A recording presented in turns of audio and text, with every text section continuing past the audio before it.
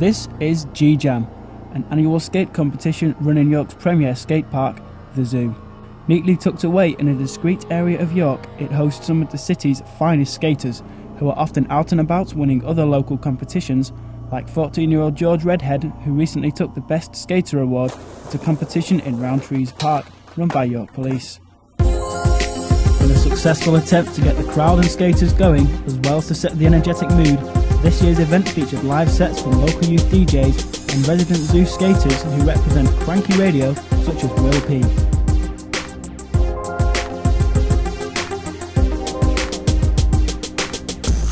G-Jam 2008 was sponsored by an impressive array of names, not to be snuffed at in professional skate world, let alone at a local skate competition. Names such as Stussy, LRG, Cliché and Vans, as well as local skate shop favourite Mayhem Board Store. This year's competition featured opportunities to be judged and prizes to be won in categories such as Best Beginner, Best Trick, Most Improved, Trick of the Day, Fail of the Day, and that old favourite, Good Old Game of Horse. And in third place, we have Jack Redmond. Is he here? Whoa!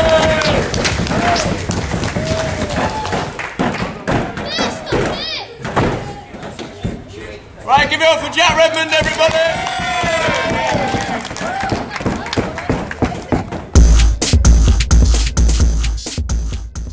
The sponsors and supporters recognised Zoo's worth to York's young people and donated a healthy array of items from clothing such as baseball hats and t-shirts, to stickers, decals and even a blow-up beach bowl from Vans.